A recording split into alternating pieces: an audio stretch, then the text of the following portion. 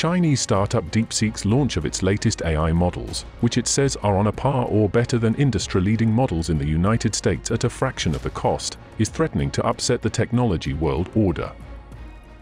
Today and over the last couple of days, I've been reading about China and some of the companies in China, one in particular, coming up with a faster method of AI and much less expensive method. And that's good, because you don't have to spend this much money. I view that as a positive, as an asset. So I really think if it's fact and if it's true, and nobody really knows if it is, but I view that as a positive because you'll be doing that too. So you won't be spending as much and you'll get the same result, hopefully. The release of DeepSeek AI from a Chinese company should be a wake-up call for our industries that we need to be laser focused on competing to win, because we have the greatest scientists in the world. The growing popularity of the Chinese artificial startup has caused the global tech stocks to fall, shaking up the AI sector worldwide. DeepSeek's AI assistant, powered by DeepSeek V3, has overtaken rival ChatGPT to become the top-rated free application available on Apple's App Store in the United States, raising doubts about the reasoning behind some US tech companies' decision to pledge billions of dollars in AI investment, and shares of several big tech players, including Nvidia, have been hit.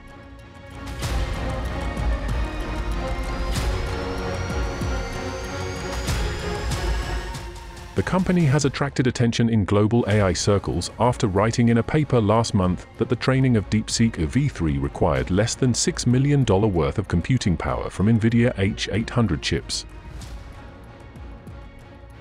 The quality and cost efficiency of DeepSeek's models have flipped this narrative on its head. The two models that have been showered with praise by Silicon Valley executives and US tech company engineers alike, DeepSeek V3 and DeepSeek R1, are on par with OpenAI and Meta's most advanced models, the Chinese startup has said. They are also cheaper to use. The DeepSeek R1, released last week, is 20 to 50 times cheaper to use than the OpenAI O1 model, depending on the task, according to a post on DeepSeek's official WeChat account. However, some have publicly expressed skepticism about DeepSeek's success story.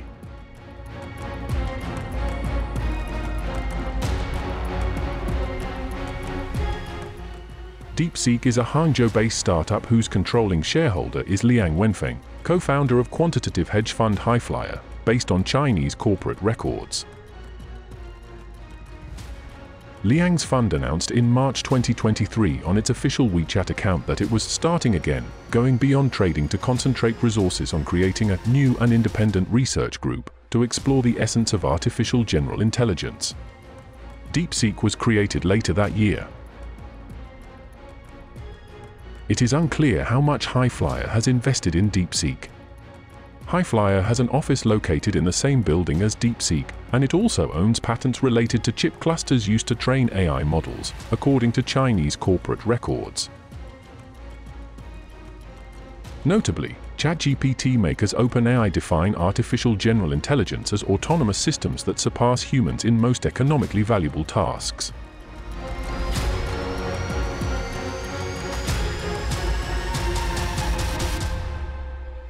DeepSeek's success has already been noticed in China's top political circles.